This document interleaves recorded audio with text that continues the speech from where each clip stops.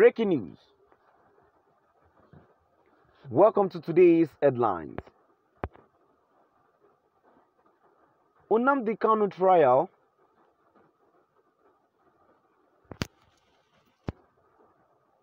Ohanaeze youth accuses security agencies of stripping Ido women naked, demand apology.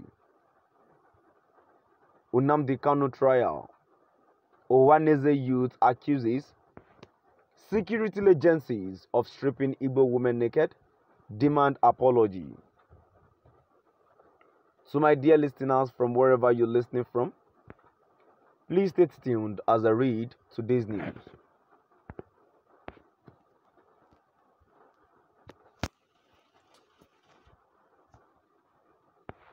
The Ohanaeze Indigo Youth Council, OYC, has accused Nigerian security agents of stripping naked and manhandling Igbo women who came to show their solidarity with Nnamdi Kanu, leader of the indigenous people of Biafra, IPOB, at the Federal High Court, Abuja on Wednesday.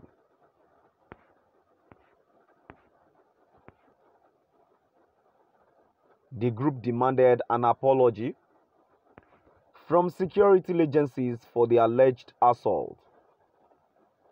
It described the actions of the security personnel as sacrilegious, noting that they smacked of hatred for the Igbo people. The youth also alleged that security agencies watch them and do nothing as Igbo people and their businesses are attacked across the country.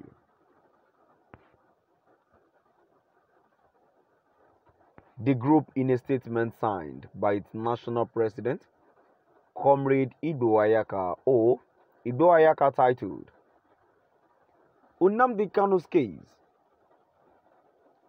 security agents assault Igbo women, hit them with AK-47 rifle weapons.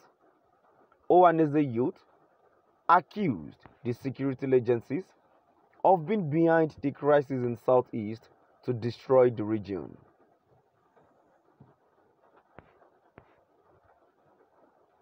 He regretted that the country is fast becoming a banana republic where the dignity of human life is easily reduced to nothing, while violation of human rights is the order of the day in the hands of security operatives.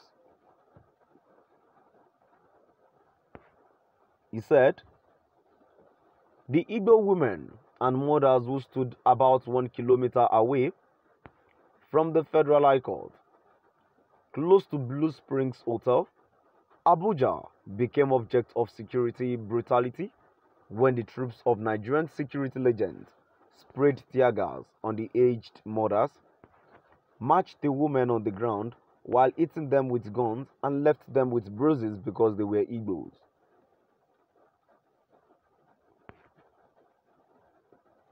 In the process, some of the women were stripped naked by security men.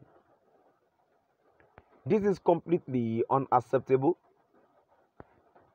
a taboo to womanhood, and a slap at the dignity of Nigerian women. This adds to the series of antisocial reasons why Nigeria is counted among the unsafe places to live in the world. The behavior of security personnel on Igbo women today is a challenge to women groups, the National Assembly, and the global community. People have a right to movement and association, but the case of Nigeria is fast becoming different. Nigeria is drifting into a state of lawlessness where fundamental human rights are serially abused, especially by security agents, and this truism accounts for why Nigeria is leading in abuse of human rights violation globally.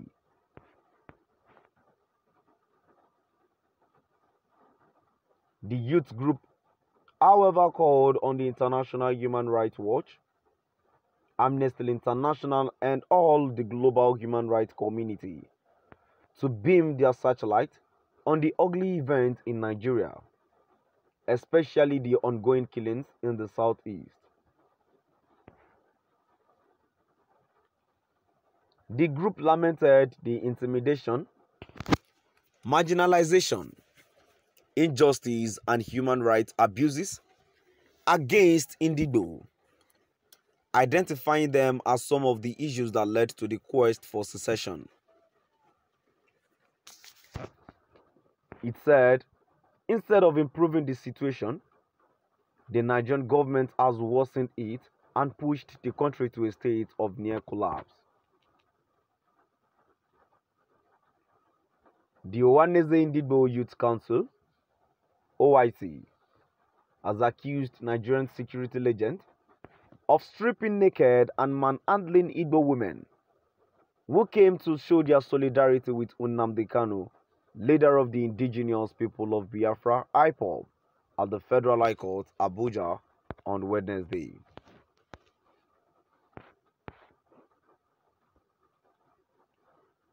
The group demand an apology from security agencies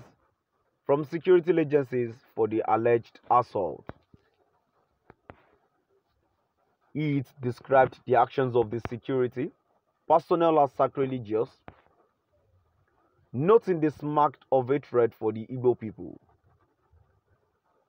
The youth also alleged that security agencies watch them and do nothing as Igbo people and their businesses are attacked across the country. The group, in a statement signed by its national president, Comrade Iduayaka, titled Nnamdi Kanu's Case, Security agents assault Igbo women, hit them with AK-47 rifle weapons, Ohanaeze youth accused the security agencies of being behind the crisis in Southeast to destroy the region. So my dear listeners, now we've come to the end of our today's news. Please do drop by at the comment section and let's know what you